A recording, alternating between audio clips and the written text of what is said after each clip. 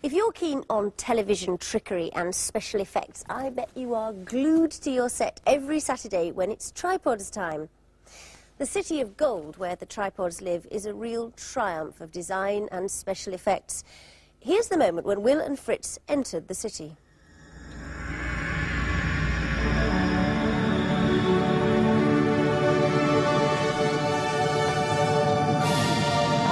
To the tripods! Oh, this is fantastic.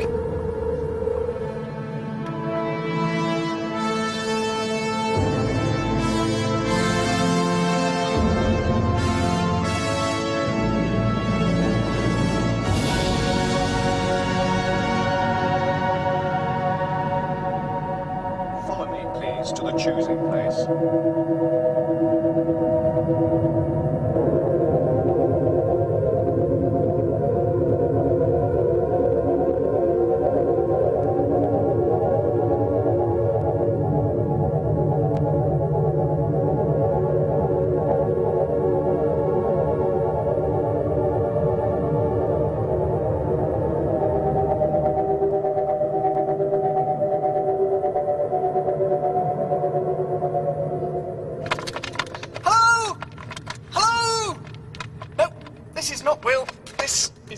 Seaman Duncan in Will's costume, and by a bit of magic telly, we've been managed to recreate the City of Gold here in our Blue Peter studio. Now, really, behind me, this is just a model, and I've been brought down to size by that old television trick, colour separation overlay. Now, basically, what that means is that I'm photographed by one camera on a plain blue background, and then that is transformed and superimposed onto a shot taken by another camera of the model.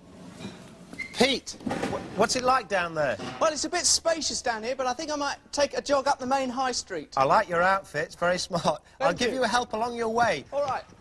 Oi! And this is only 1/12 the size of the huge model built for the City of Gold by the BBC's Visual Effects Department. It took 15 months to design and build, and in the tripod series, it looks as big as somewhere the size of Birmingham, with huge, great tower blocks and motorways. And this is where Will and Fritz entered this amazing city. Now, at full scale, this road here would be 20 metres wide and hundreds of metres long. And its surface is rather like sandpaper to give it a more realistic effect. And above it, you can see the famous bridge, which also doubles, of course, as a lift. The massive pyramids around here, well, these are made of plywood.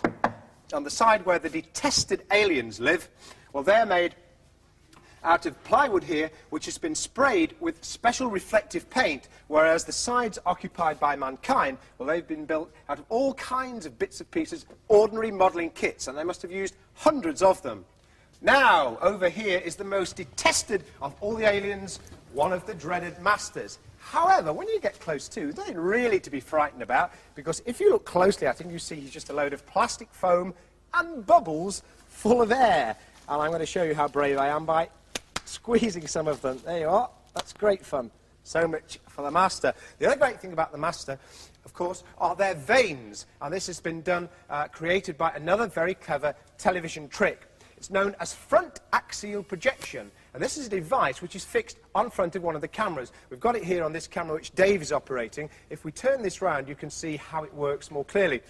Basically, it consists of a box on top. Inside the box is a light. And when the light shines through this special green filter down onto a mirror below, which is slanting, as you can see, the mirror here, at an angle of 45 degrees, when the light shines through, it gives the effect of the light shining straight out of the middle of the camera lens. So, Dave, if you would kindly turn your camera around, complete with your front axial projection on the front, have a look at the master, you'll see how the effect works. Now, to also enhance this, there's special reflective material on the master which throws the light straight back at the camera, and also the light itself is switched on and off. In television, this effect is called pulsing, and I think you'll agree it's a very dramatic effect indeed.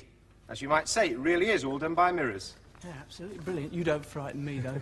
There's a lot of argument whether you should give away the tricks that happen on TV and film, but I reckon if the acting is as good as the effects and the stories are good, like in The Box of Delights or Tripods or Indiana Jones, then you get lost in the adventure and you don't sit there going, I know how they did that. Well, the final episode of Tripods is coming up this Saturday. Here's the dramatic moment when Beanpole and Will persuade the others to leave the circus and are being chased by the Black Guards. Come on! It'll be easier now. Can you see the tap? Follow us!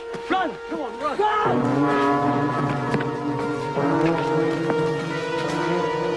Quick!